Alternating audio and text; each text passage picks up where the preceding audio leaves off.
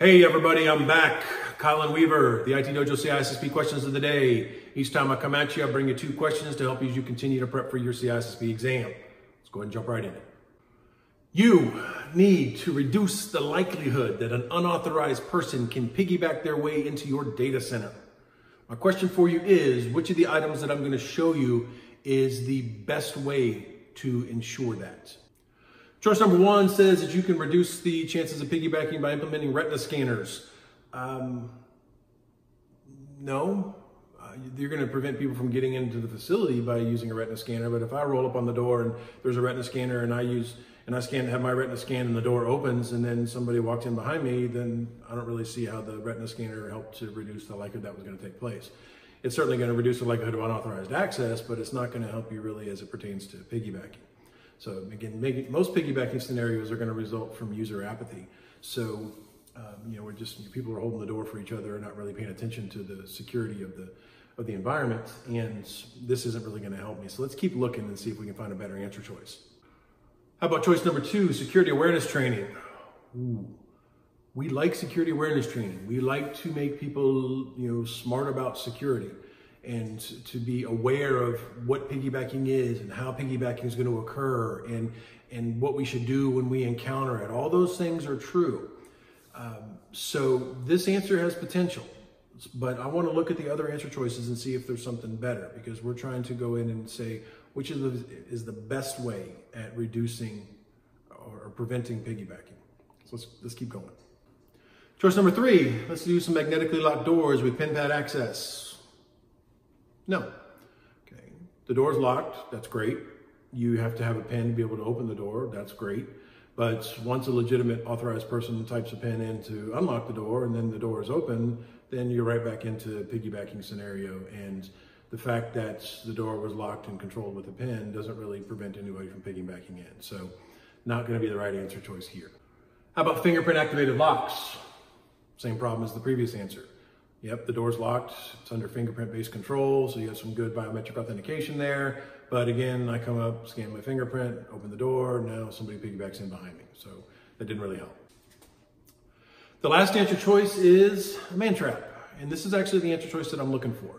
Now, if you didn't get this question right, it's probably because you chose security awareness training over a man trap. And security awareness training is certainly ground zero when it comes to trying to reduce the opportunity for people to do piggybacking or to make people aware of it and train people on what it looks like and how to respond to it, and in the way that we should do ingress and egress, particularly in certain areas of the facility. But all the training in the world isn't going to address the issues that you have with a user who's apathetic about their role in the process of security. If you want to have the most significant solution, the best solution for reducing or eliminating piggybacking, a man trap is a better solution. I am not saying that you are not supposed to do security awareness training, because you are. But if you want to go in and back that up with something that's really going to give you a much more secure scenario, then a man trap is going to be the one to do it. And there's a whole bunch of different choices in the world of man traps. And man traps can be very expensive.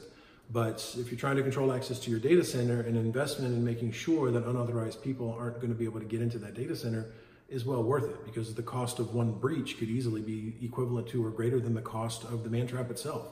So consider that. And there's some links I put in the descriptions down below that kind of go in and talk about that a little bit more. Man traps overall from a CISSP exam perspective are a pretty simple concept, but there's actually quite a bit of decisioning and stuff that can go into them. And it's more detailed than we really need from a CISSP perspective, but it's certainly something that you should be aware of if you're in a position where these are the kinds of decisions that you're going to need to be making.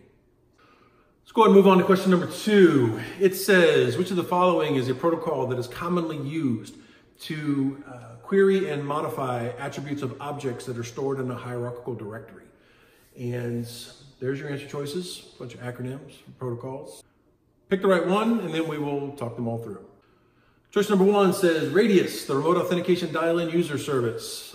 No. Radius would be broadly categorized as what most people would refer to as a AAA server, authentication, authorization, and accounting. Radius does not do any sort of updating of records or querying of records or anything like that. Radius is there to authenticate you, provide you with authorizations based on that authentication, and then keep a record of what it is that you do in the form of accounting. So definitely not the answer choice that we're looking for here. Ldap, the Lightweight Directory Access Protocol. Very much so. That's the right answer. Ldap is a protocol that allows you to go in and interact with a hierarchical database or hierarchical directory. And the most notable of which was the original X500 standard, and the other place where most of us encounter Ldap in our daily lives is in the world of Active Directory, because you use Ldap to talk to Active Directory. And it can be used for the purposes of authentication, even though Microsoft doesn't do it that way. They use Kerberos, but it can also be used to query the directory, get information from the directory, as well as make updates and changes to the directory. And very widely used. And Ldap's what we're looking for here. Let's go ahead and look at the other choices just to make sure we didn't pick the wrong one. We didn't.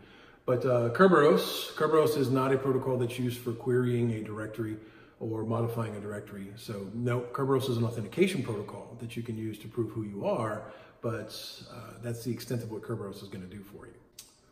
TACX Plus, nope. TACX Plus falls into the same boat as Radius, whereas Radius is a AAA server, as is TACX Plus. They just do what they do in different ways.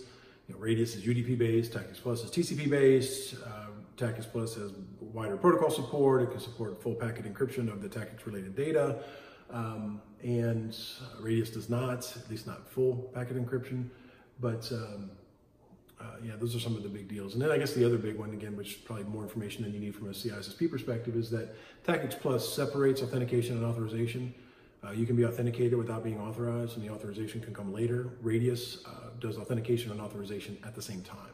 So at the moment that you're authenticated, you're also provided your authorizations. TACX Plus can separate those out, and that creates lots of versatility for TACX Plus that, in my experience, people haven't always fully leveraged the way that they could or should. But too much information. But no, right here, not the right answer. Then the last answer choice, still also not correct. Ldap was the right answer here. Server message blocks, SMB is the way we do file sharing in Microsoft systems, although we can certainly use it in Linux and things like that, and even Mac OS. But SMB is pretty much universally associated with Microsoft and Microsoft's file sharing mechanism. So not the right answer. Ldap is what we were looking for today. All right, 2 more questions, complete. Hope these are helping you. Hope you crush that exam when it comes exam time. I'll see you next time with 2 more questions. See you.